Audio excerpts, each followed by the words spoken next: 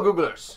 Google just dropped this amazing... well, I don't know that they just dropped it, actually. I don't know how long it's been around, but I just found it. So I just found this amazing resource from Google called the OCI helper, and OCI is the acronym Google's using for offline conversion imports.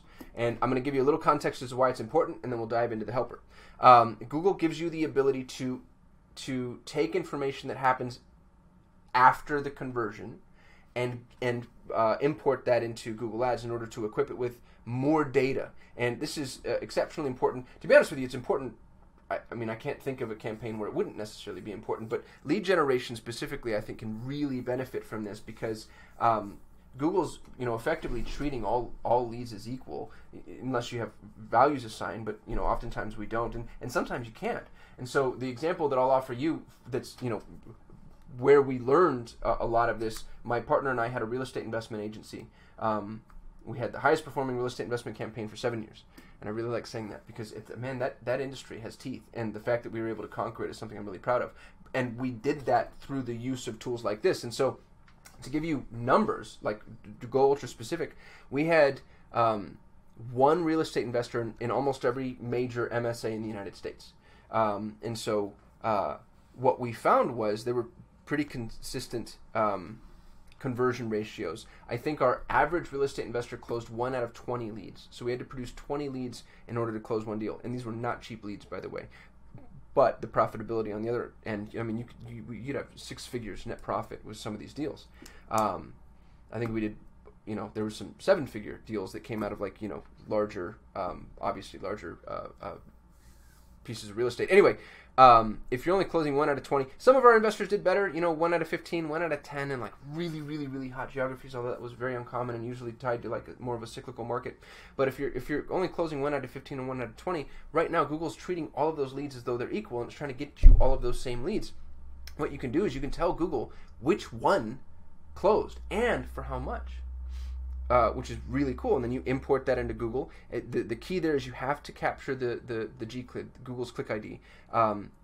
So when somebody converts, you capture the G-CLID, you append it to the contact record in your CRM, you follow that prospect all the way through to fruition, you export all of the closed deals that came specifically from Google Ads, import them into Google Ads, and Google's like, oh, okay, deal still closed, this deal closed, this deal closed, this deal closed, and for these amounts, and now Google's giving something to, the tune of weighted credit, let's say, to each of those leads, and working to identify common denominators in the leads that are actually closing and producing value, so it can bring you more of those. Now, it takes a lot of data to begin to work, although I have seen anecdotally a smaller amount of data appear to kind of influence the campaigns. But all of that said, this has always been of critical importance.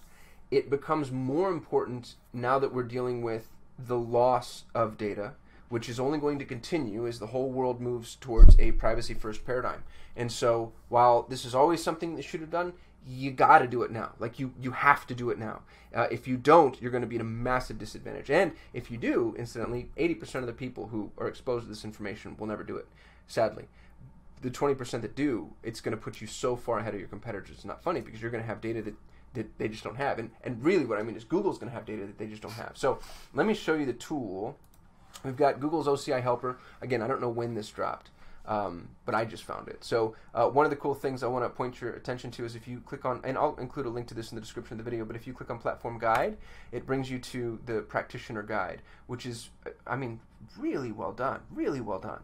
And the thing that I liked the most was the stakeholder assignment. So if you go down here, it shows you the people that you need to involve in this process. And you start to see, this isn't hard to do from a technical perspective, but it's tedious. And there's a lot of steps, and it requires, different stakeholders. And so you need whoever's responsible for, the overarching project, which they're calling the project manager, whoever's running Google Ads. In many instances, I actually think these two roles, to be honest with you, are probably going to be bundled. But you need whoever's helping with the web dev and whoever's managing the CRM. And the CRM manager and the salesperson, it's interesting there because I actually think that you need both of those people involved, the CRM manager to help with the technical implementation, and then whoever's updating the contacts info. Those roles, in my experience, are separate. They're not the same. So, and salespeople are notoriously bad at giving back data. So this is something you're going to have to police. That's a really big fail point in our experience. However many, I forget how many real estate investors we had, but I mean, we're talking hundreds of salespeople and God bless America, are they just the most difficult personalities to contend with. They're also insanely valuable, so I guess they have the ability to do that. But Google puts you through this kind of questionnaire that assists you with the OCI implementation. And I just learned the acronym OCI, by the way, so I'm going to keep dropping it because it makes me sound smart. So when you say get started, kind of cool, and it's very well done in terms of the logic. So have you identified which actions you want to import? And if I say yes, it keeps me going. If I say no, it says, well, we need to schedule a call or make the assessment via the lead to sales journey guide. Now, this is so cool. When I click on this guide, this is also amazing. It's so well done. I'm normally not really impressed with Google's education, to be honest with you, but this feels really rock solid. Like it's really walking you through the process of, determining which of these data points is most important to track. And so let's say that, the answer is yes. Then it's going to say, all right, how long is the average conversion lag? We'll say 90 days or less. If it's more, you're going to really have to pay attention to the data that you're collecting and probably play the first-party cookie game. Not that you shouldn't be doing that otherwise. For imported conversion actions, how many conversions are there on average per month? If it's less than 30, I'd anticipate that. I think the reason the line of demarcation exists here is because it's a little bit, this is the line of dilution, let's say. So I'll say it's more than 30, which, by the way, this doesn't mean that you're getting more than 30 leads. Really, it means you're getting more than 30 contact conversions that would merit data import, which I think means have closed. Like, I don't know where you would import data if it's not a closed deal. And maybe that's just because I'm a dummy. So if you have an idea there, if there's other information that we should be giving Google past values, I'd be really interested in hearing that. And it could just be that I don't know enough or whatever. I'm not being creative enough. How are you capturing customer data? We use a CRM, we use a spreadsheet, we use a web database. Please tell me you don't live here. Go get yourself a CRM. Like, now. Do that. And I mean, like, there's so many of them out there that are free. HubSpot's free and it's great. We use High Level. I'm a High Level affiliate, incidentally. There's no excuse not to have this. So we're going to say we use a CRM. Zapier compatible CRMs, which is most. High Level is Zapier compatible. So you can see I'm not going to walk through the whole damn thing because it'll probably be really boring. That's really cool. I love Zapier, by the way. I don't understand why Zapier isn't more expensive. Like, Zapier is the key to the internet. I have whole businesses that just run on the back of Zapier. It's unbelievably valuable, and it's also very inexpensive, all things considered. We have like the unlimited plan. I think I pay like $2,000 a year or something, and we just have everything on the back of Zapier. It's crazy. Wow, assign stakeholders. So I didn't get this far before I started shooting my video. So this is just so cool. So if I want to assign my stakeholders, man, that's unbelievable. I'm just so impressed. Anyway, check out the OCI helper. This is where things have to go. You need to get used to the idea that first-party data acquisition just became the gold standard for all data acquisition is because we're killing third-party cookies. Well, Google is. Other people have tried previously. I think, Firefox killed third-party cookies in like 2019 or whatever. But now that this is actually becoming final, and it's not just about the loss of third-party cookies, it's also about, Flock, iOS updates, which aren't going to stop, by the way. Apple in iOS 15 announced that they're not going to give emails any longer. If somebody subscribes, they're going to give the subscriber the option to use a proxy email, so you don't even see your customers' emails. And they're going to mask open and click-through rates. So you're not going to know whether or not people open and click through, which doesn't necessarily impact your Google Ads campaign per se, directly anyway, but that's the new ecosystem that we have to contend with. If somebody does opt into something that, on your within your funnel, you're not going to know who they are or what it is that they're engaging with. So the data that you do capture, you have to put it back.